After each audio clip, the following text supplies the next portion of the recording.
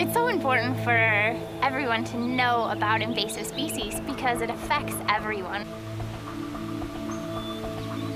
We want to be able to take our kids to national parks and see beautiful landscapes and not a sea of sweet clover and bittersweet and cattail. I'm Laura Thompson, biotech at Indiana Dunes National Lakeshore, and I love to remove invasive species from natural habitats.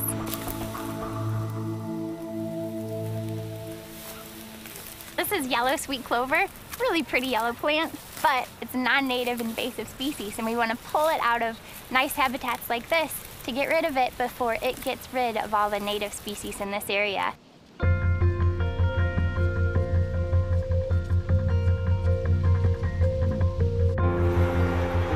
With the park having so many edges with railroads and roads, we have a lot of areas that are really easily infested because they're disturbed areas. Oriental bittersweet in particular is very bad because it can take trees that are century old and grow up to the top of them.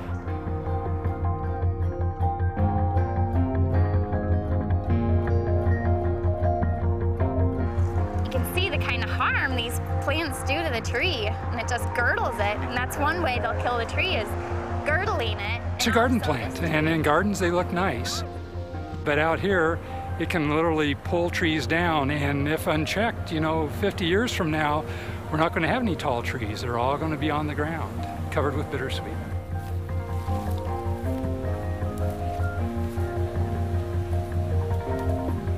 I know it takes me an hour to clear out one tree when it's heavily infested.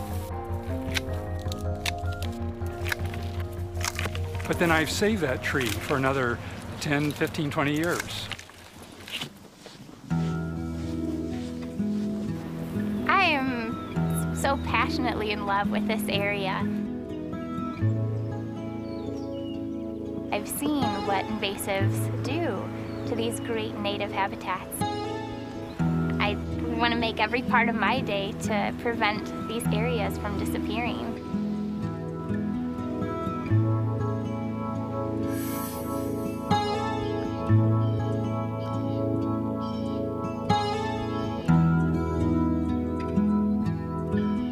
My name's Steve Yancho. I'm Chief of Natural Resources at Sleeping Bear Dunes National Lakeshore.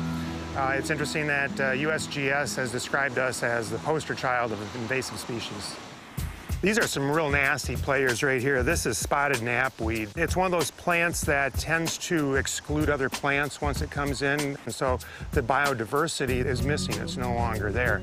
And when everything's in balance, everything tends to work. When things come into this system, such as a non-native plant, they're in here without the checks and balances that the native vegetation has, and so they just go hog wild.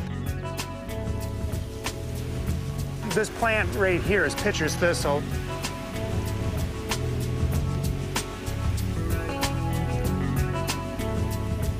We have to try and maintain this habitat since this is one of the last real strongholds for this plant in this dune system here.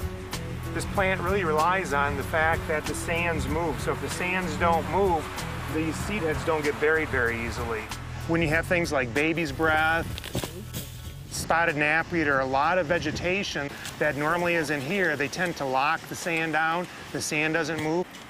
The pitcher's thistle plant is going to be a loser. It's going to eventually drop out of the system. A lot of the dune plants are very fragile. Here's some beach pea right in front of us here. It's a plant that's become accustomed to this open beach environment.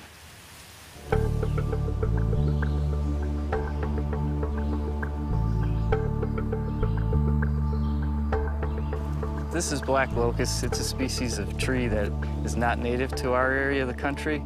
It's a highly invasive plant that actually has a negative impact on the native plants.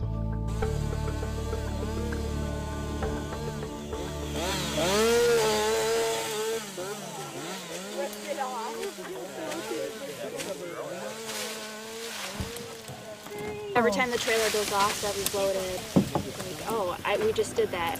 It's a good feeling. I mean, we can't do a lot, but we can do a little. I guess that equals a lot in the end. We hate invasive plants! People don't intend to move invasive plants from place to place. They just happen to be stuck in their bootlaces or in the treads of their boots or, while they're walking along. And so the biggest way to stop the spread of invasive species would be cleaning your boots, cleaning your gear.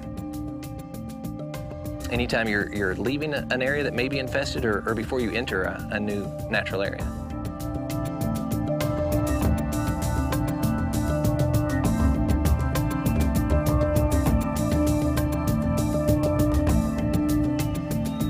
One person can make a difference. One step at a time, you can change the world.